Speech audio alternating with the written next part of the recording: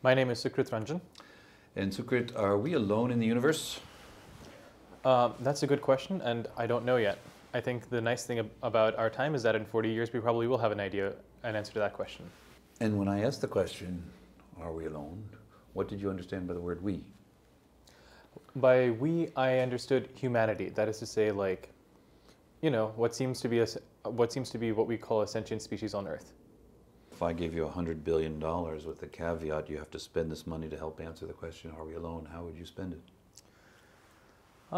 This is a good question, and it depends on timescales to some degree.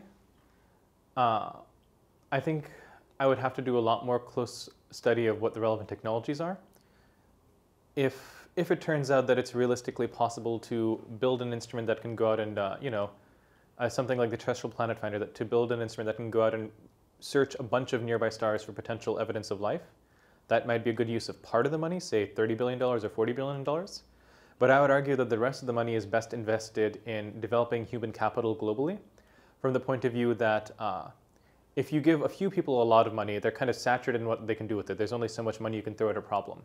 Whereas if you enable a bunch of people to liberate their human capital and to use that intelligence for a variety of purposes, then there's potentially much greater growth that's possible. So you'd invest in primary education all over the world?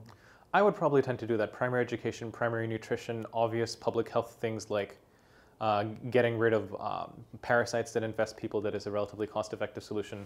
And I would argue, for me, like a lot of these questions, like how does life starve, the search for life on other worlds, I highly suspect it's going to end up being more like building a cathedral than the moon race, in the sense that I doubt that even if you throw a bunch of money at it, you can do it in a decade. There's just too many people need a certain amount of time to think and cogitate and see things over. So I think that you want to invest a small but steady amount of money over time, and eventually we'll solve this problem. If there's life everywhere, do you have any idea of what fraction of it we would be able to describe as human-like intelligent? Or, for example, I think, did you say that you think that we're not alone in the universe? Or I guess you said we don't know. My personal bias is to think that we're not alone in the universe. Okay, so let's work with that hypothesis. Now, in that situation, if that's the case, what fraction of these other life forms would have a human-like intelligence, do you think? Could build cameras and radio telescopes? You know, I have no idea. I think we had to. I don't know to what degree SETI has constrained this by looking for human-like technological civilizations, but I don't know how much constraining power their observations have. For example, like I believe terrestrial radio emissions have been dropping steadily over time as we shift more and more of our communications traffic from things that like radio waves that bounce off the ionosphere to like undersea cables and things like that.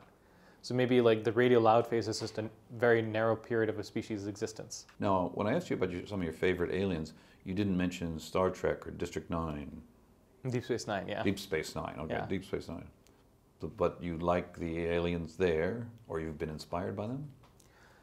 I would argue that what inspires me from those series in particular is the spirit of kind of exploration they have, of like going out and discovering new things. And I think that's less a reflection on my views on aliens in general, and more a reflection of my personal biases in general, that I think discovering new things is interesting, and finding new people who think new ways is very interesting, and I like learning from them.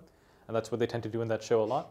So that's personally a motivation for me, but I hope it doesn't significantly influence my approach to science.